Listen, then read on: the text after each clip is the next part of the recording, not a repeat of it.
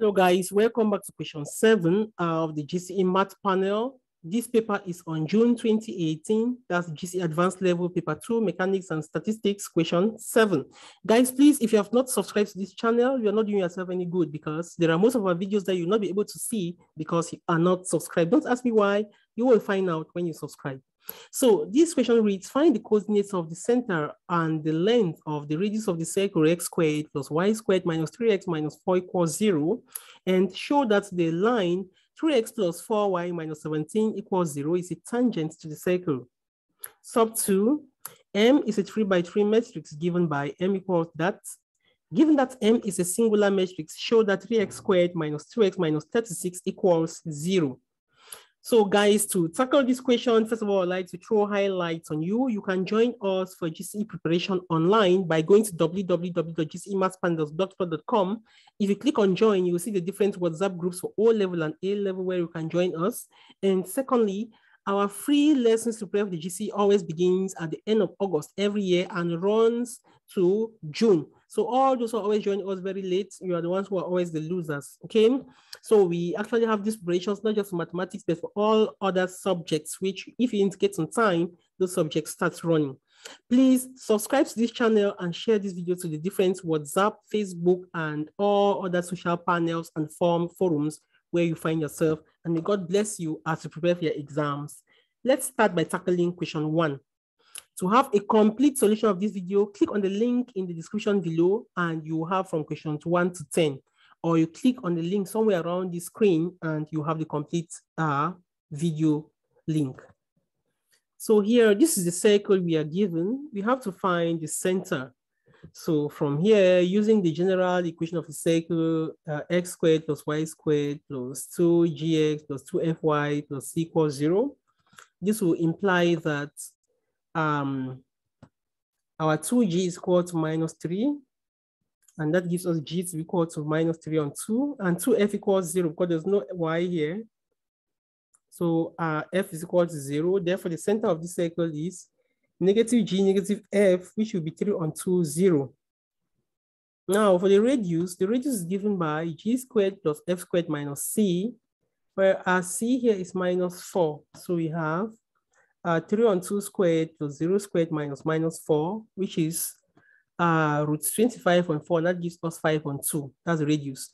Now, for us to show that the line 3x plus 4y minus 17 is a tangent to this circle, is to look for the distance from the center of the circle to this line, the perpendicular distance from the center of the circle to this line. If that perpendicular distance from the center of the circle to that line is having the same value of the radius of the circle, then that line is a tangent to this circle.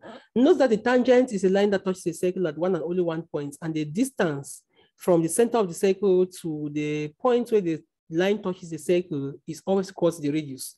So that is the idea we use to show that the line is a tangent to a circle. So from here, the perpendicular distance from a point from a line is given by ax1 plus by1 plus c, all that on root a squared plus b squared, where these x1 and y1 are the coordinates of the point where we are calculating the distance from the tangent. That's the perpendicular distance from these points to this tangent or line. So that will give us 3 into 3 on 2, where 3 on 2 is the x value of the center, plus 4 into 0. 0 is the y value of the center minus 17. All these are the coefficients of x and y for this line, 3 squared plus 4 squared. So this gives us minus 25 on 2 divided by 5, which is equal to absolute value of minus 5 on 2, which is plus 5 on 2. And this value is equal to the radius, right? Because this radius is equal to 5 on 2. From here, we start this perpendicular distance from the center of the circle to the tangent is equal to the radius. And therefore, that line is a tangent to this circle. Guys, don't forget to subscribe, and we want to inform you that most of our videos are not on YouTube. So to have the complete solution for all of these videos which you are watching now, this is just question 7. So have questions 1 to 6 and questions 8, 9, and 10. Click on the link somewhere around this video on the screen, or you click on the link in the description below this video and you take you to the page where all the corrections are there. From there, you can equally have tutorials on various subjects for the GCE in which you are preparing.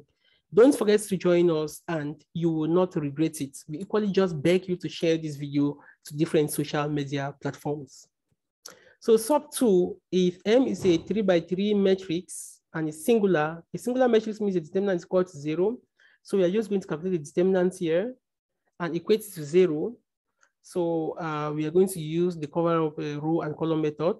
So we have 3, we suppress this row and this column. So we have x plus 2, 1, 4 minus 4, x minus 4. Now minus 4, second position to be negative. Minus 4, we suppress this row and column. We have 1, 1, 2x minus 4, x minus 4. Then this last one is just 0, so it's going to give us equal to 0 because the matrix is singular. You can equally have so many lessons on matrices by going to our YouTube channel page. You will have lessons on these matrices which you have treated in details and you will enjoy it.